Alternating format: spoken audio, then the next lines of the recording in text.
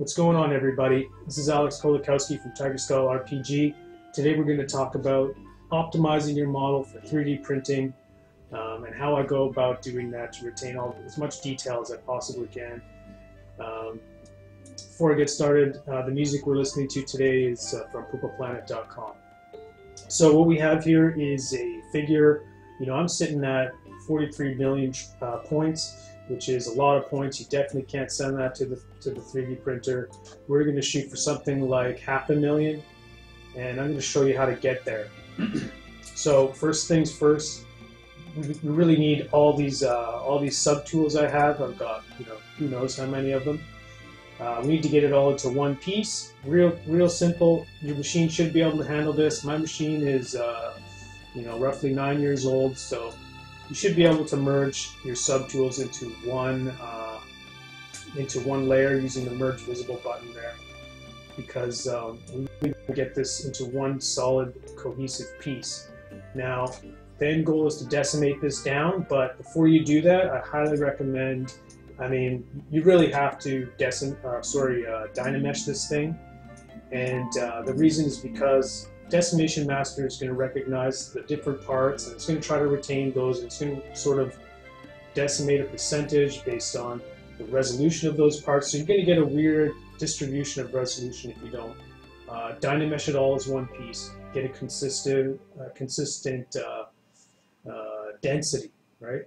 So the first thing I always do, you saw me here, I turn the resolution right down, because you never really, until you do this, you don't know what the scale of your scene is, and if you go too high, if you start too high, it's gonna take a lot of time. It could crash your machine.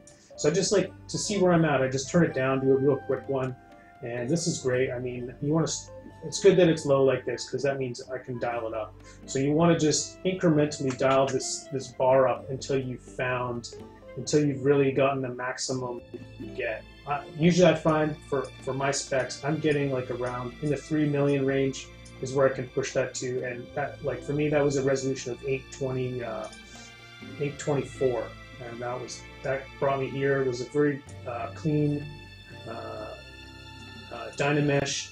I'll show you an example of, when I went too far, I pushed it to 952, and look at the mesh here. It's like, it's starting to slice up and have some crazy artifacts here. So that's when you've gone a little bit too far. So maybe a good idea, hit that point and then just back it off a little bit. So here we are, 824, we're ready to do our decimation pass. So up here in Z plugin, we've got the Decimation Master. It's just one in the list here. Open that up. There's tools for, this is kind of a trial and error sort of tool. I stopped using that. I like to come down here. I know exactly what I want. I want 550 points, and then just hit the custom button. And that'll take about 2 minutes or so, depending on your specs, again, your processor. And that'll give you something like this. So here we go, 549,000 points. And if I switch back to where we just were, let's turn the paintbrush off, and you can see that the figure is pretty much the same as I switch back and forth here. Yeah, so this is it. This is where you're at. You can start to work with this. Throw your base on here, or just print it as is. Yeah, this resolution will print fine. I just want to talk about one more thing. Like, maybe sometimes what I'll do is there'll be a piece on the model that I feel like I really want to push it, and I want it to be the focal point, and I want to have a little bit more resolution. So what I would do is just repeat this process, but on individual parts. So I did kind of set that up. What I did was, in this other subtool scene here, I wanted to focus on my sword, so I just Dynamesh that separately. I was able to push it up to like 2000 resolution, and then decimated that down to 150,000 points, and the resolution was really clear. And then I just followed the same process we had just done with the body without the sword. So in this example, yeah, I'm really trying to just push the resolution of this sword. And the total points is a little bit higher, but that's okay. It's still below our range. And then We're gonna do a live Boolean merge, but before you can do that, I don't know why. I think sometimes it's just the odd triangle that after you decimate is just wonky, it just makes a hole. So I always come to modify topology and just do a quick close holes on the mesh. So really quick operation. Just close your holes before you do a live Boolean from a dynamic or a decimated mesh, because sometimes it'll create an error if there's a tiny little hole. So always do that.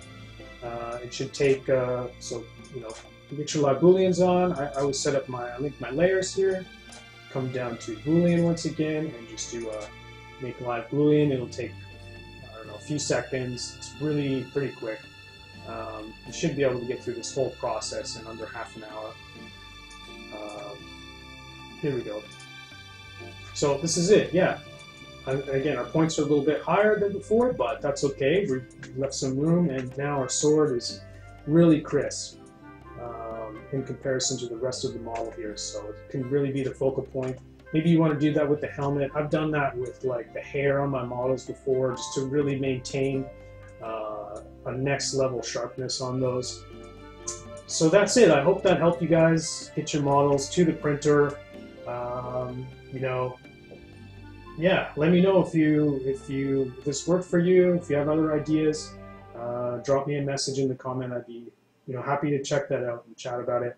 Thanks so much. If you want to try and print this guy for yourself, you can find him on tigerskullrpg.com. This is the Disciple of Puppets. And yeah, see you around. Thanks, guys.